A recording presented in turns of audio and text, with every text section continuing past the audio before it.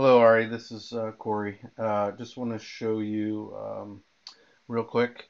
So I just placed one RPC here, and I'm just going to do a copy of this guy right quick. And let's pull him over here.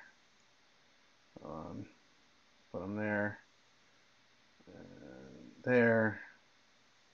Let's say there, and escape out of there. And I'll go ahead now and render this guy and show you probably what you're seeing right now, which is these guys are all lined up the same way. So you can see that branch is poking up this way, that way, that way, that way. Those are all the same.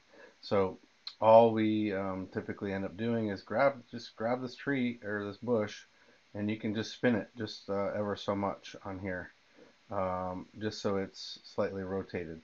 I can select this guy and select this guy and do the same thing. Just rotate him a little bit, um, and same here.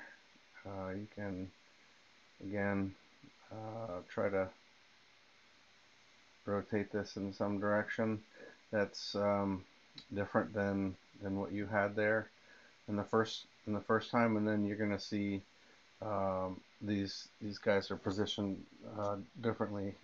Um, I can zoom in and you can see that um, again they're a little more organic feeling. So you can see that branch might be sticking out the same as up here. So if you still want to kind of get that um, control over that, I can select the RPC again and rotate. Select it and again just get it to a point where maybe you feel like it's a little bit different than the other ones. And maybe it's easier to do this in plan, as I'm doing this in perspective view, so it's a little hard to tell um, how far away the how how drastic the changes are. So anyway, that's how you can do that. Let me know if you have questions or problems with this.